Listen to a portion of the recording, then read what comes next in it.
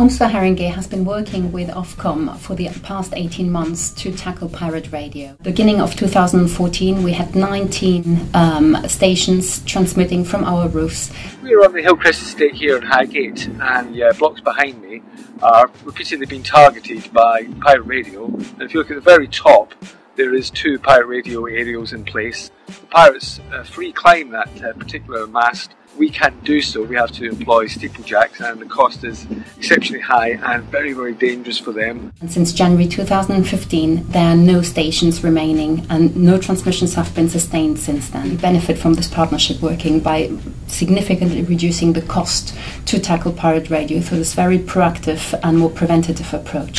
So what we're seeing now in inner London is a displacement effect where the good work that the councils and the housing associations are conducting on the high-rise tower blocks are forcing the pirate stations, the illegal broadcasters, onto the lower-rise blocks, whereas normally they would install on tower blocks 20, 22, 23 stories high, and every block in this row has a pirate installation on its roof, and they're all only 5 stories high. But this is an example of the effects that the good work on the high-rise tower blocks is having. Hackney Homes, in partnership with Ofcom, working with the police to remove these masts that are causing annoyance and nuisance to our residents.